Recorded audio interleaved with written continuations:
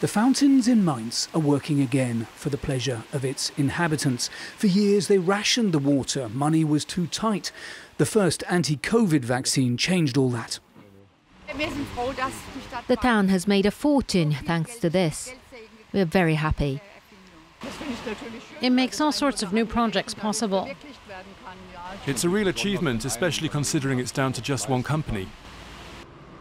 Here in the appropriately named Goldmine Street is the headquarters of BioNTech, the now world-famous lab that's paid Mainz over €1 billion of corporation tax, a windfall for one of the most indebted cities in the country.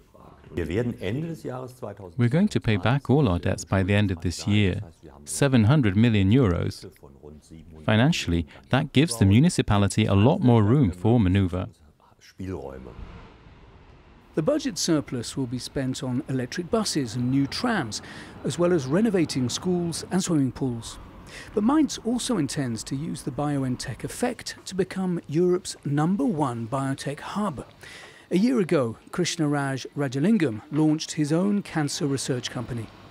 We all benefited by BioNTech's successes. I mean, the entire biotech industry, and the confidence from the investors have gone up as well because of BioNTech's success. No recruitment problems either. Candidates have never been so numerous in Mainz. This is for sure making Mainz famous, and in general the area became very research oriented.